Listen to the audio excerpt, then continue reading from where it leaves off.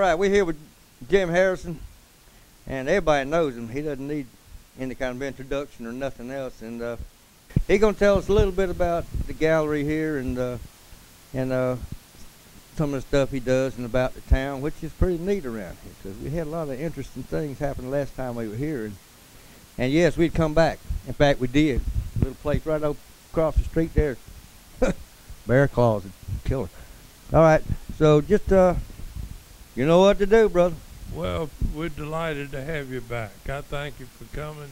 Thank you for your interest in Denmark and me and the gallery. And we do think we have a nice place to live here. It's a good community. I've been here all my life. In fact, in 1952, I took a job in this room right here working with a sign painter, Mr. Cornford.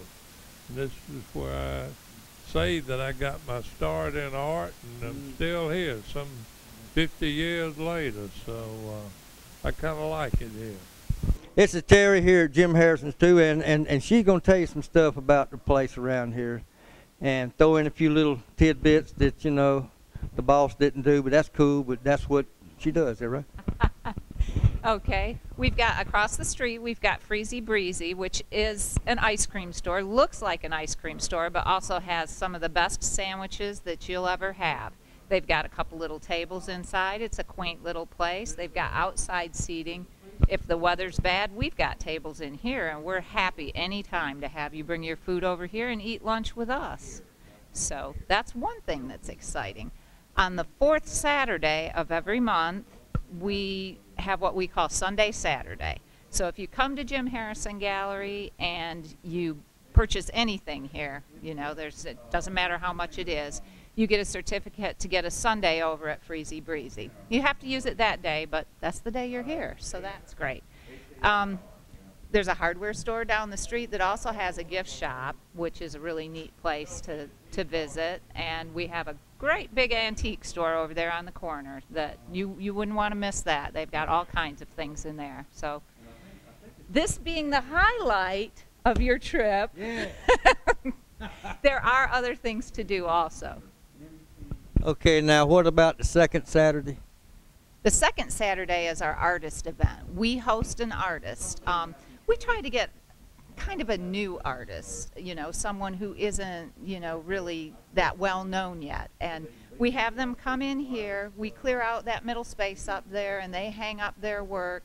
They sell it. We don't take any of their money. We provide the refreshments for it. And it's just our way of giving back a little bit to the community. So if I drew stick pictures, that wouldn't work, would it?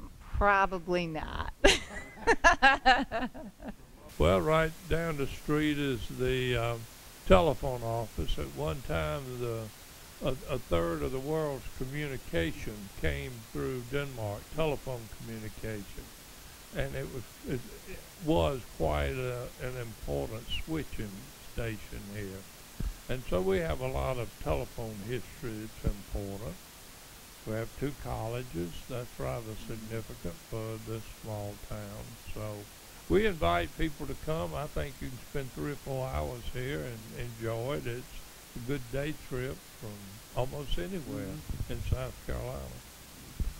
All right, we're going to go the big question now.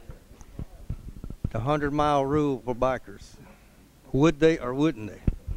Oh, yeah. This is a great place to come. For one thing, the gallery with so much beautiful art. And, you know, as you've already heard, Jim is quite well known as an artist. His art is known all over the world, really.